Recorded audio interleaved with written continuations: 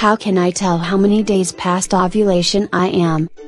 If you use an ovulation test, you'll know when you've ovulated.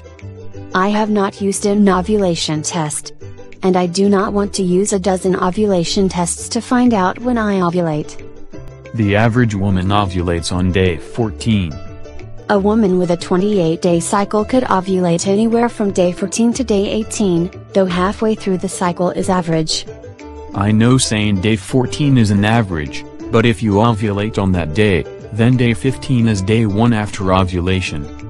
I do not have a 28-day cycle, and I do not think I ovulate halfway exactly through. If you track your cervical mucus, it will become clear, watery and slippery when you ovulate. You can track the days past ovulation using that as a marker. What is cervical mucus normally like? Thick, white and gooey. It is all about as disgusting, which is why I do not track it at all. If you track your basal body temperature, the temperature your body is at rest, you'd see it spike slightly the day after you ovulate.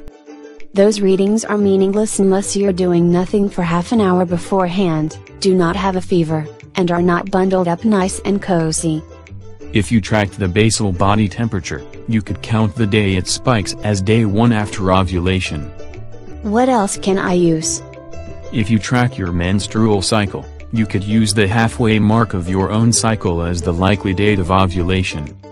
It does not matter much anyway when you get pregnant, since they use days since last menstrual period to track pregnancy. Unless you're trying to get pregnant. There is the straightforward solution of having sex every day or 2 for a month.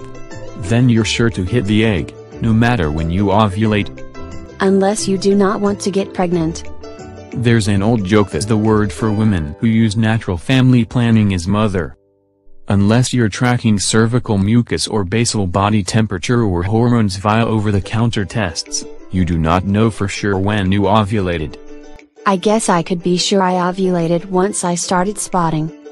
If you have spotting 7 days after ovulation, a week before your period is due, you probably ovulated and conceived. If the spotting is when your period is due, ovulated on average 14 days before. And then the cycle starts all over again. And then you can start tracking the physical symptoms as your body changes, so you know when you're ovulating next go around.